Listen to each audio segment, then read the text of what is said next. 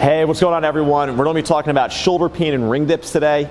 Now, if you're someone where the next day, a couple days later, you always have that kind of annoying little shoulder pain while you're doing dips, but you haven't changed anything about it, we want you to take a look at your shoulder position at the bottom. So a common fault kind of in the world of CrossFit is we're so focused on range of motion that sometimes we don't think about how we got through that range of motion.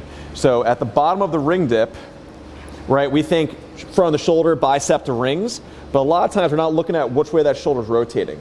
So as I go down into that dip, right, if I start at the top, I shouldn't be here at the top, right?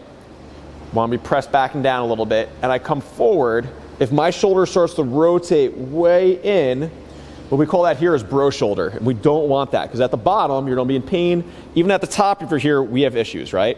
And it's mostly that your supporting structure isn't able to support you, all stuff on the backside of your body, isn't able to support a good shoulder position while doing a dip. Now, that's a whole nother story about getting your upper back stronger, right? You can almost train your upper back every day to get it there. But we're going to talk about a quick kind of loaded stretch to help open up the bottom position of that dip. So I'm here with Joe. You might recognize Joe from previous videos. Joe's got kipping ring muscle ups. He's got kipping bar muscle ups. He's got a ton of pull-ups. He can do ring dips, but this stretch is actually pretty tight on him. So Joe's don't get on the ground. It's just a tabletop hold. That's all we're going to be doing. Hands can go any way you want. You just want to squeeze his hips up. You can let your head go back.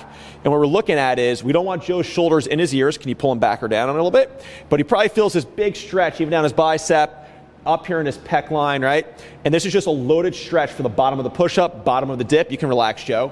And plus, we're going to build some time under tension in the right position instead of that shoulder rolling forward. So give it a go. Try and hold it for 20 to 30 seconds. Add it to the end of your warm-up, 20, 30 seconds around. Let me know how it goes for you. Thank you, Joe, as he runs away. I'll talk to you guys soon.